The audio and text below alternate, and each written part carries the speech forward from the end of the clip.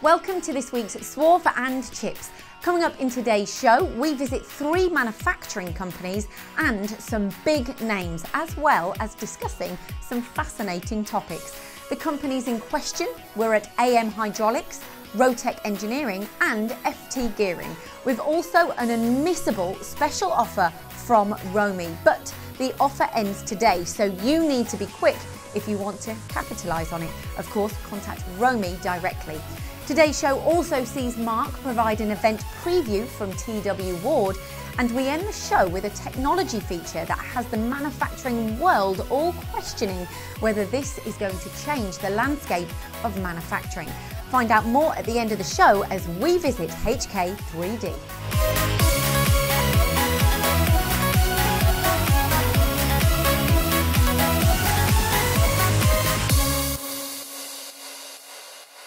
So, the football a couple of weeks ago, were you still aching? Very much so. Yeah, very much so, yeah. But I had a call, would you believe, from Gareth Southgate. Incredible.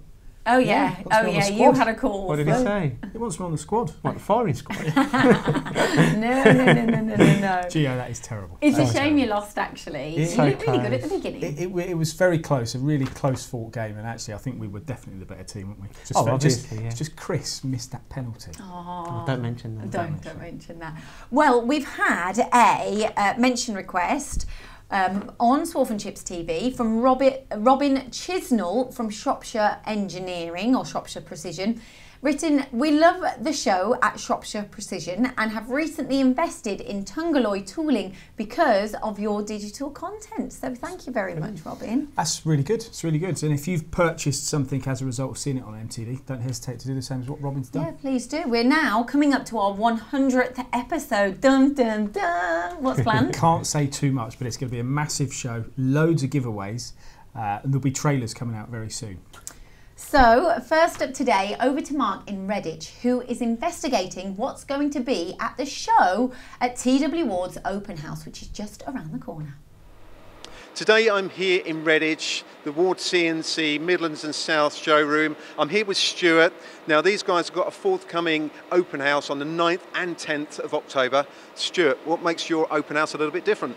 Okay, there'll be a selection of machines from all our principals, Hyundai Weir, Hartford, Takisawa and Axile. Most of the machines will be cutting, all the machines will be under power. We'll have a selection of selected partners for Redditch revealed, from metrology, work holding, cutting tools. So it's going to be a very interesting event for us. It's going to really put us on the map. At the same time, there's several other events in the locality. So hopefully people that come along will be able to see more than one thing, and doors are open, we're ready. Is this the first open house you've had in Redditch? It's the first one in recent years, probably over 5 years since the last one, certainly since we've got the new structure in place, and so yeah, it really is the first of what's going to be a series of events going forward. And looking at the machines that we're looking at here, some of them will be at the open house. I know you've got others coming in, but do you have quite a big range for lots of different applications? We do. We've got the 5-axis, the multi-axis, we've got 2-axis lathes, we've got vertical lathes, we've got some very rigid, reliable vertical machining centres. So there's a real selection.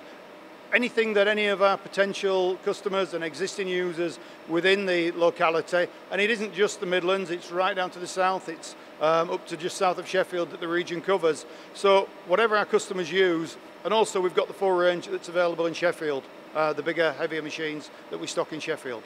Fantastic.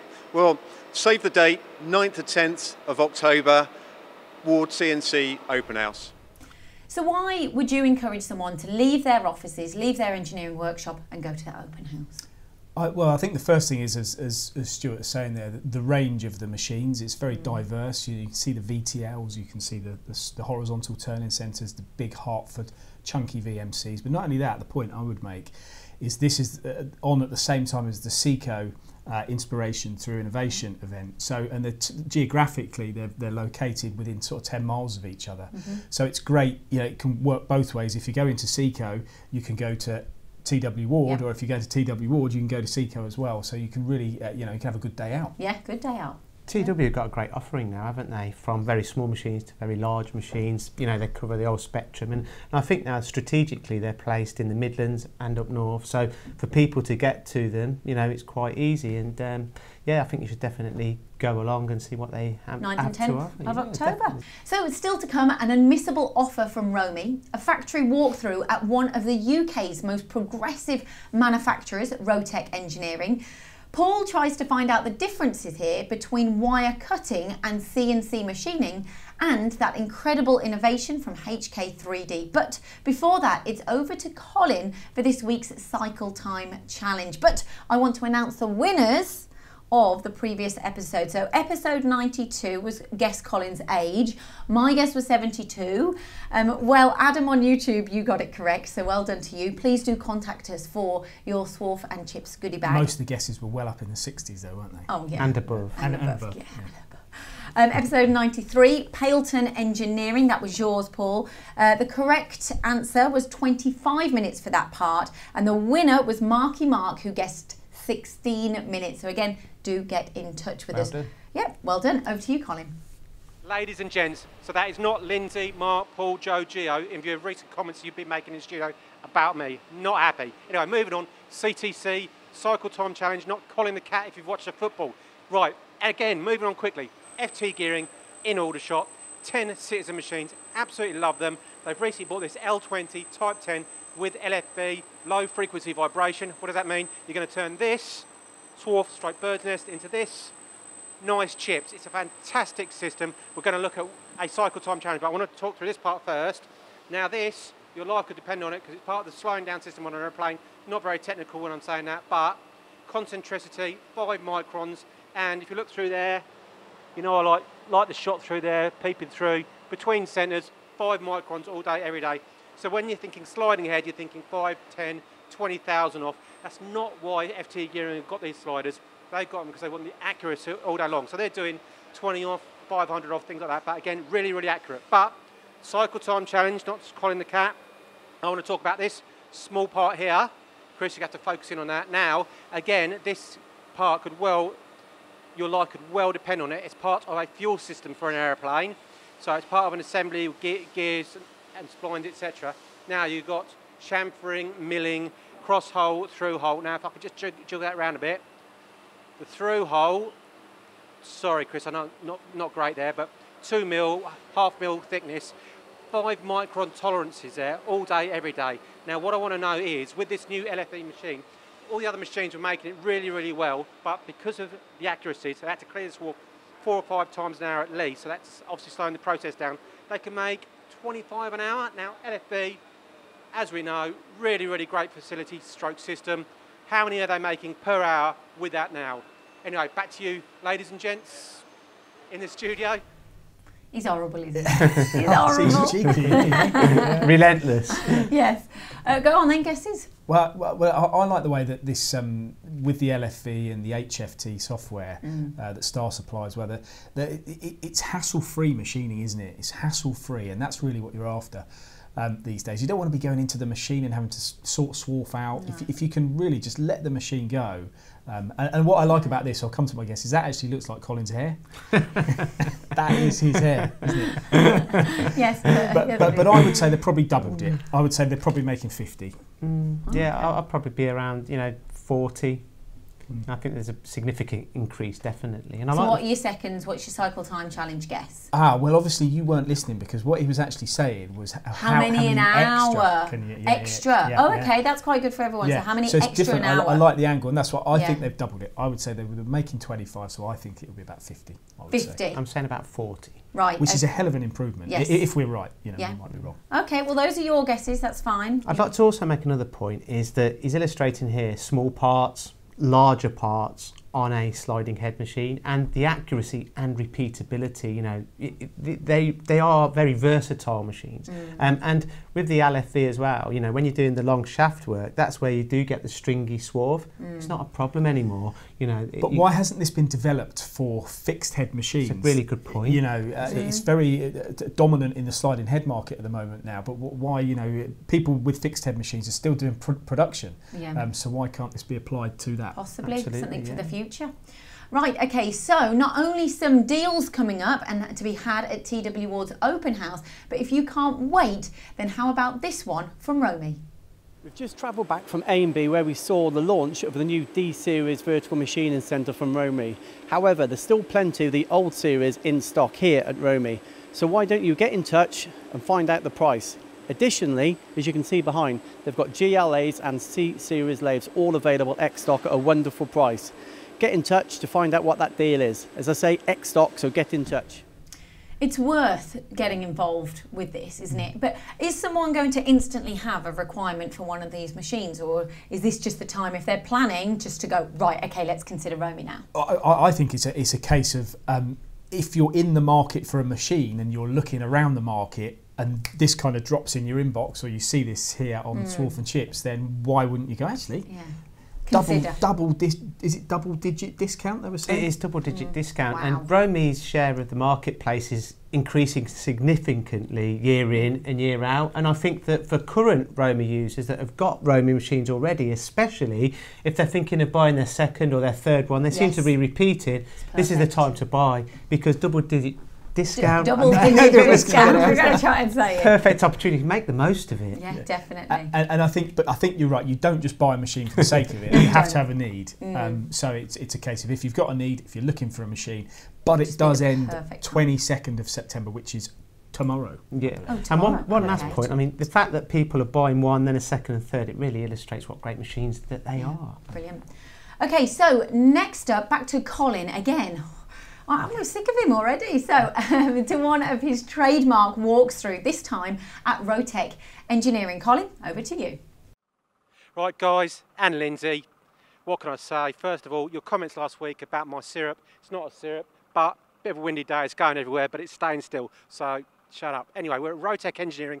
I think we need to do a Swarf of Chips on this because it is a fantastic machine shop. Let's go inside and have a quick run through, shall we? Right. In full training for football, keep that going, and it's got to be fast because we only had 2 minutes. Anyway, D&G Murray NLX 2500/700, fixed head machine, bar feed. It's a beast of a machine. Just look at that turret there, and it's got the built-in motor, the actual tooling, 10,000 RPM.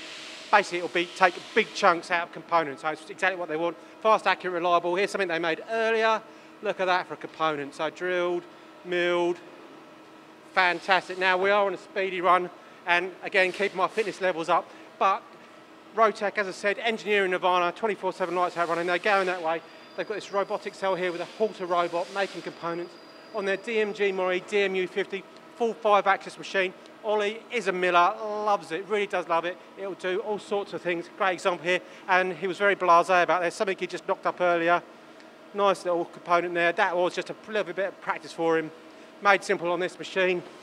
And another component there, it's a great example. Okay, it's not too intricate, but with a robot arm, they can run those out 24/7. Again, engineering Nirvana. Now, come on, Chris, keep up. I'm running. Chris is dawdling as usual. Nakamura here. Now, this is the NTRX 300 fixed head lathe with bar feed, if I'm correct. It absolutely is. But you can see it, perfect timing there, running away. The beauty of this machine, full 5-axis. So, fixed heads, driven tooling, correct me if I'm wrong on the driven tooling, but full 5-axis, great example of what they're making on here. Look at that. Oh. So, turn, threaded, milled, beautiful, nice example there. Come on, Chris, now we're going to have a quick run through the shop. 25 machines, I'm reliably informed. So, as I said, your Nakamura's there, we've got the Doosan's there, that's the Puma, Chiron's here, Eco Mills, another Chiron, what can we say? And so that's your milling, your fixed head turning. Come on, Chris, keep up, speedy. Come on. Both you out to play football, mate. You're never going to make the team if you're this slow. Anyway, sliding head work here. As you can see, I think they like their stars. This is our latest acquisition. This is the star, let me get this right, SR20 Type J with HFT. HFT, as we all know, high frequency turning, basically stopping your birds nesting. All got 3-metre bar feed. So essentially, again, getting that 24/7 lights out running. Great example of what they manufacture. Look at that. Nice little component there. So they'll turn that part. And this nut, they make the holding pin just in there, if you could see that. But then they put a little bend in it, as you can see, and they manufacture tools for that themselves. So that's Rotec Engineering, great example of vision, automation. Back to the studio. My question there is, what is an engineering nirvana? I mean, it's brilliant, isn't it? And at 10 seconds, I hope that they can slow it down and put it over the top. I think he actually, when he's talking about his hair, he says it's stainless steel. So that's what and I think he needs LFV in his hair. Get rid of all that bird's nest. My hairdresser's got some low frequency clippers that might work quite well. Rotec Engineering, a massive company, but they're also with the network, MTD's network, with Colin. So if you want any parts made, please do contact Colin the Cat on the MTD's If you want network. him walking around your machine shop. Yes, do contact, please do. He's even doing good deals on his syrup. As well. But in a serious point, some of these components these guys make are fantastic, and I think that's the great thing about companies like this. They show the investment in the automation and the machinery, and what they can produce as a result of that. And every engineer wants to be making components like these guys. And it's the variety, Paul, here. I think they're really capable of doing a lot. So, like we say, encourage you to contact. Yeah, I think, when you touch on investment, we touched on it a few weeks back, didn't we, Lyndsey? And it's a real emphasis, really, that, you know, if you don't invest, you effectively, you're moving backwards. You're staying still, you're moving backwards. And this is a real great example of, you know, invest and the success that you get from that. Talking of success, Paul, you went to AM Hydraulics or Tooling? Well, it's a division of AM Hydraulics, but yeah, AM Tooling set up literally about 9 months ago. Okay. So in this brief piece today, I'm here at AM Tooling. What I'm trying to do is talk with Dan here and find out how easy it is to learn different disciplines of engineering. The company here was founded very much AM Hydraulics on their manufacturing of hydraulic parts and large components, but CNC milling and CNC turning rather than wire cut machining, which is what they're doing now. Dan, just give us a very quick overview, in your opinion, of how easy it is to get to grips with wire cutting when you've not done it before, and how you can begin to think differently about manufacturing with solutions like this from Fanuc. So previously I had no experience. I worked alongside an operator that actually ran the wire. I did fairly small amounts of work alongside him, but I was employed here. I was sent on the training course, and I went on a week's training course, and then after that I was basically thrown in the deep end. But with the support of Fanuc, I went on to work alongside them guys using their factory and their machines while we were waiting for our machine to be installed, and had the support from their tech guys if I had any queries and any problems. But can you look back now and see how you used to maybe make parts on a milling machine when you could have been more effective and more efficient by using a wire cut such as this RoboCut? Oh yeah, definitely. We're making components for an aerospace project at the moment where we're nesting components, machining only a fraction, say a couple of mil down on the surface, where we're actually going to nest them, where they're actually going to be nested together and then actually profiled out using the wire overnight.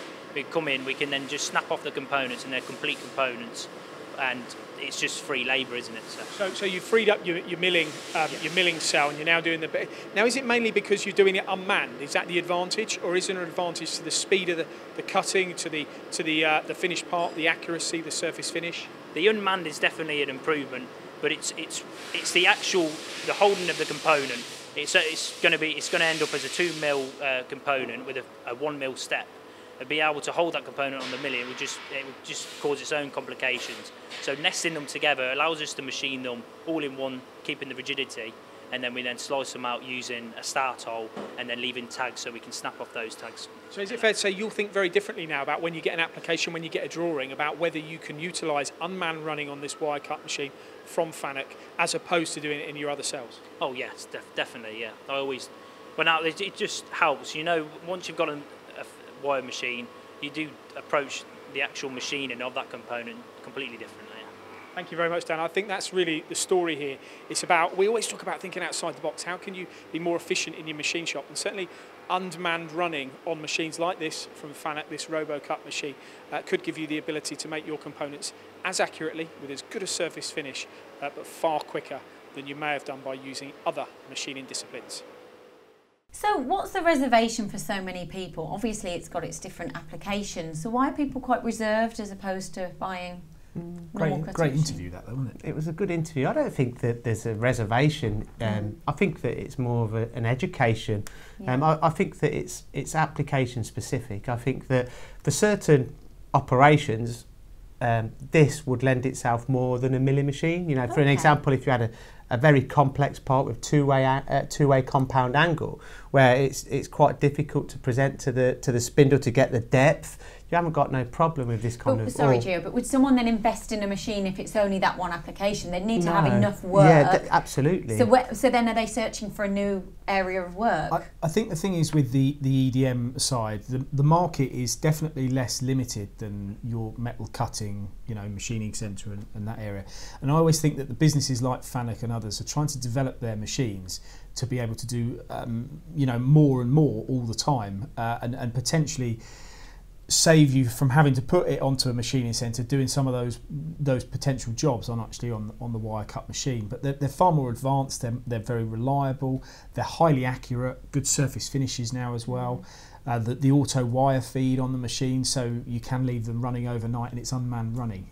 But like Gio says, he'd know more than me about applications because he's used one. I think about kind of profiling. If you're doing lots of profiles, if you could do them out of one solid billet for you, or sheet if you like, rather than having to have lots of little billets and profile each one individually. So again, it's trying to find a part that lends itself to it. What I was trying to get out of this interview is people that are doing these processes on other machines, would they be better off maybe with a wire cut machine to do something? Yes. I think you've got to start with a component. You've got to look at a component from when you get the drawing and say, right, what is the best way to make this component? Is it best on a CNC? Is it best on a wire cutting machine? Because one would be better than another dependent on the application, and it needs to be it needs to be thought about, really. Yeah. So then you have to promote yourself as then having that EDM as one of your capabilities. So, last from us today, 3D printing, additive manufacturing of metals. Previously, before, it was only a vision, which was expensive, slow, and often not cost effective. Well, now that's all changed, thanks to Mark Forged. Lyndsey, we're here today at HK. Now, we've got the launch of the new Metal X product range. Now, Dan, there's a lot of 3D printers out there. Additive manufacturing is on the tip of everyone's tongue. But what is so different about this particular product that you're launching today? Okay, it's a complete shift away from where we've come. Expensive machinery, health and safety issues, the support generation software, everything's very complex, creating barriers to entry so people can't adopt it. This new machine, the Metal X, it's £110,000 for the machine, the furnace, the whole debinding turnkey solution. Parts are much easier to print. It's like green button operation. You import it into a cloud-based bit of software, it works the support out for you, you send it to the printer, press go. A day, 2 days later for the full process and you've got a solid metal part.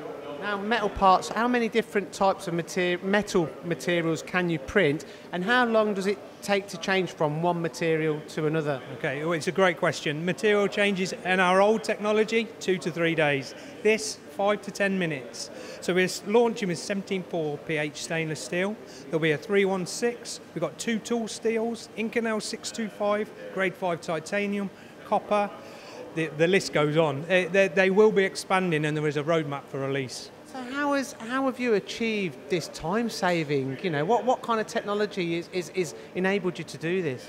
So it's a fusion of 2 technologies, in all honesty. FDM, a well tried and tested 3D printing technology, and MIM, metal injection molding. So we're printing basically a powdered metal that's infused with wax and plastic in a filament, extruded in the traditional sense, then we put it in a debinder and into a furnace to solidify and get our dense metal part.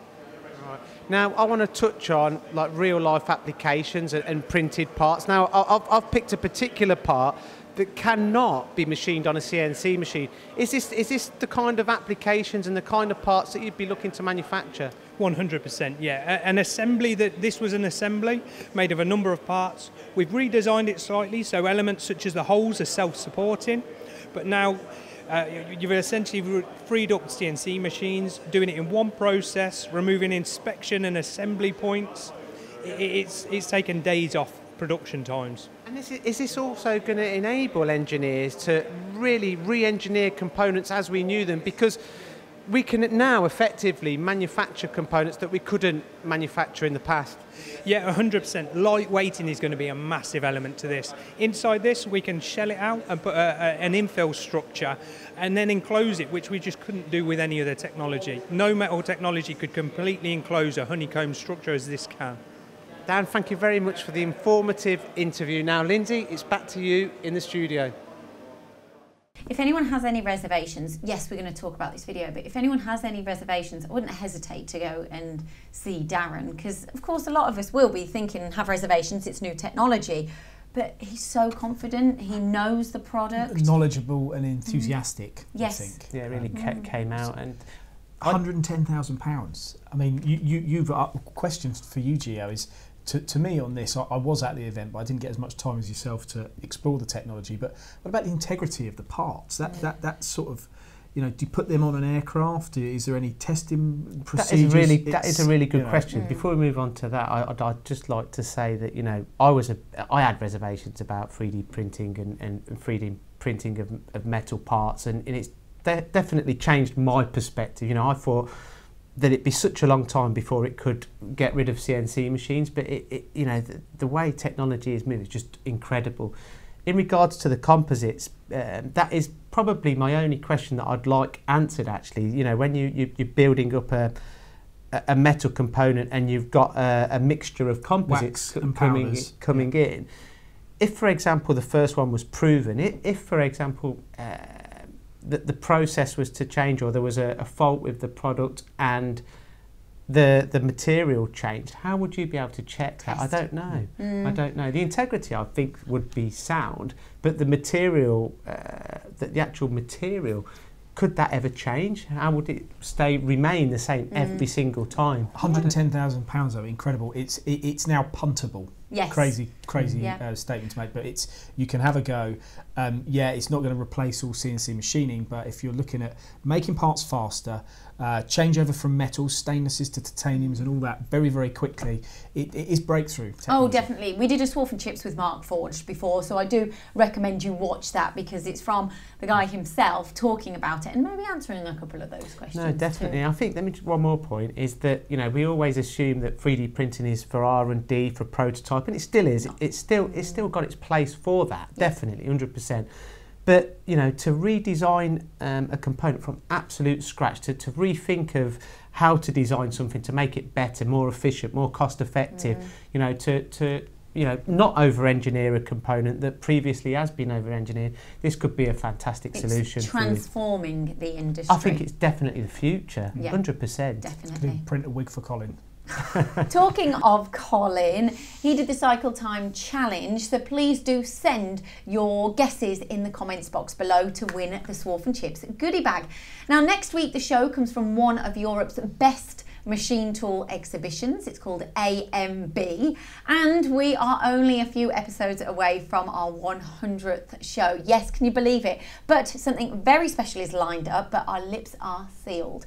Now, thanks for watching the show. Don't forget to like, comment and subscribe. If you want to watch any previous episodes, click on the links here. And as we always say, keep those spindles turning.